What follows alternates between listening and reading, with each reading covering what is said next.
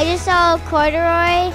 It was very funny because of the guard when he was all covered in things and he got the head on a trash can. And when his phone cat just got soaked in water. He was like, what? Oh. I like when the security night guard, he was getting into all the trouble. I like the toilet paper tower. He climbed up onto the paper toilet roll and he almost fell down. He was really funny. I liked when Corduroy kept switching boxes. My favorite part probably was when the vacuum cleaner was chasing them all around and they were trying to run away. And my favorite character was security guard, always got in all the trouble. It was really funny.